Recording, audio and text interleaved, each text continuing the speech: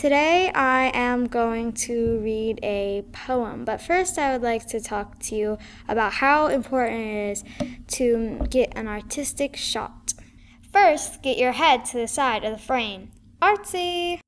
Always shoot in front of a brick wall. Next, look off into the distance. What am I looking at? I don't know, but it is so powerful you can't even see it. Also, be uncomfortably close to the camera. Or go far away for no reason. For a powerful and distracting effect, overexpose the shot. Dun, dun, dun. Whatever you do, always put it in black and white. Grainy black and white. Oh no, sepia.